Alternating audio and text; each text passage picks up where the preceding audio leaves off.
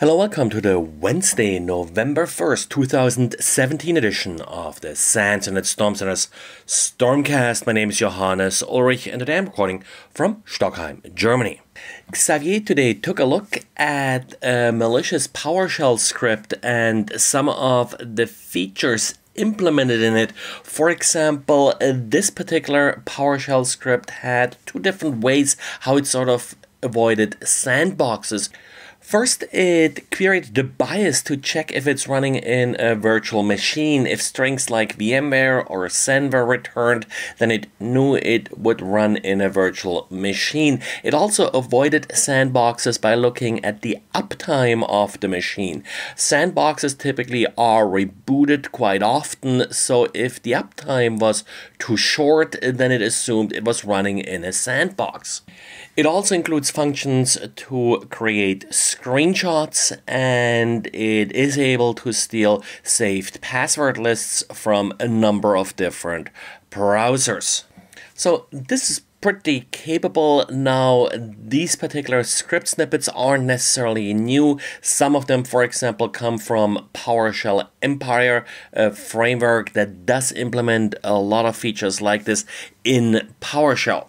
And yet again, Apple updated yesterday everything. We got updates for iCloud for Windows, for iTunes for Windows, for Safari, tvOS, macOS, iOS, and of course watchOS. Now, probably the most well-known vulnerability that's being patched here across all platforms is the famous crack Wi-Fi or WPA2 key reuse vulnerability. It was partially addressed in prior updates, I believe, but this fixes it again and hopefully right. Now, one of the new features that was enabled in macOS High Sierra was the new Apple file system. There are two vulnerabilities that are being addressed in APFS. One could leak encrypted disk data via the Thunderbolt port. That has also been patched a number of times in the past.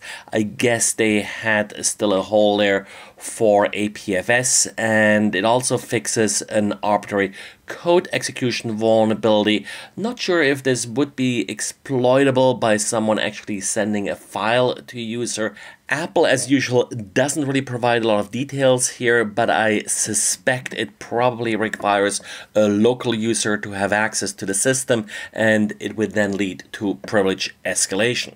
Other than that, I do see a lot of updates for open source components in this operating system. One that sort of stuck out was TCP/dump. It now fixes vulnerabilities that were found in July in TCP/dump. So these are finally being addressed with this update in macOS High Sierra. Also a lot of WebKit vulnerabilities that of course could be exploited by malicious web pages across all operating systems.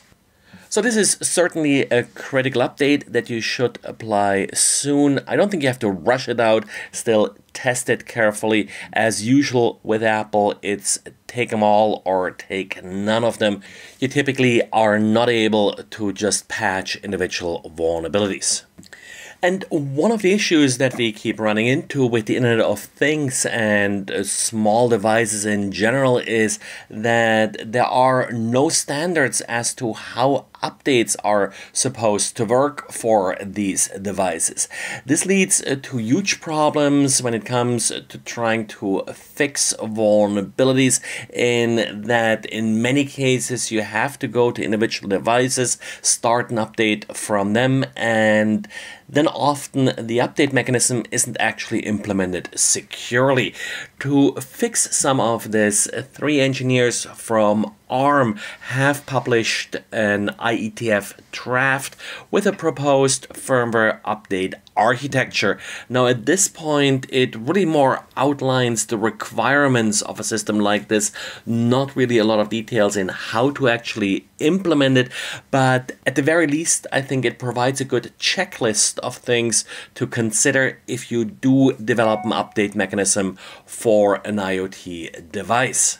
Hopefully something more detailed will develop out of this over time, given that it was published by ARM engineers, and ARM being one of the companies behind a lot of the devices. That makes me hope that whatever standard and details they come up with will actually find some more or less widespread implementation.